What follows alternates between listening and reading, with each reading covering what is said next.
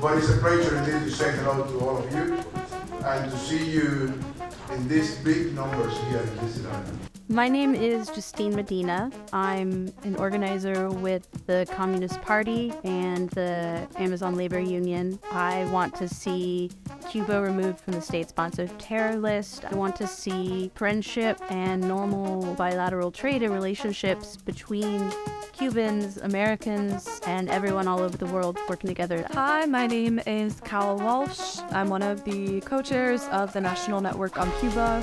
I think for me, learning about Cuba brought me into, wanting to join the Communist Party. Cuba really shows us what is possible, what kind of society it is possible to construct. Cuba, over 60 years ago, established a democratic workers' state that still to this day is led by the people and supported by the people. And we have to learn from the Cubans that we have to abandon what doesn't work, keep what does work, and adjust and adjust and adjust. I'm Jacob Buckner.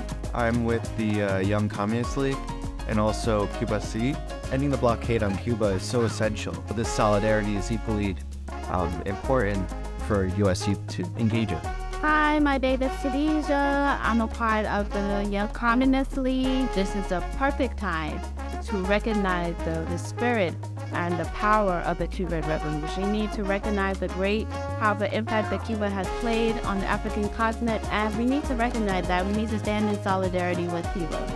It's incredible to work with comrades not just from the US, but from every different continent that stands in solidarity with Cuba, because Cuba is a true example of what internationalism looks like in practice.